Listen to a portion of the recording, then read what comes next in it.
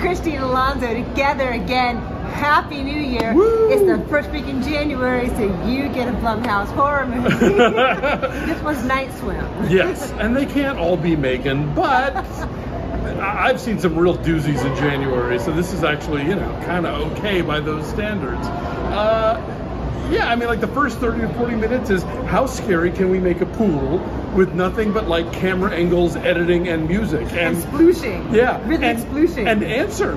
Pretty scary. And then they kind of overplay their hand, and I was less into it, but it's mostly effective. I had a way better time than I thought I was going to. I'm like, January horror movie. As you say, nothing can be Megan ever in our lives again.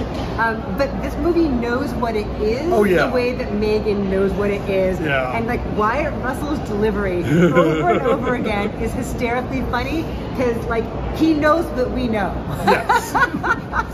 So Yeah. I had a good time. Yeah, like even when they finally explain everything, you kind of wish they hadn't, but at the same time, it's like, this could have been far worse. And it was PG-13 and delivered a few effective little jolts. And so, you know, yeah, if you're not a jump scare person, that is mostly what this movie's wheelhouse is. Yeah. But there's some cool bits. And sound design. Yeah. Like with breath and like the gurgling and the belching of the filter and all that. So I had a much better time than I was going to, and you will too if you see it in the theater. We'll have a full review for you on Friday of Night Swim. So come on back. Subscribe. Subscribe.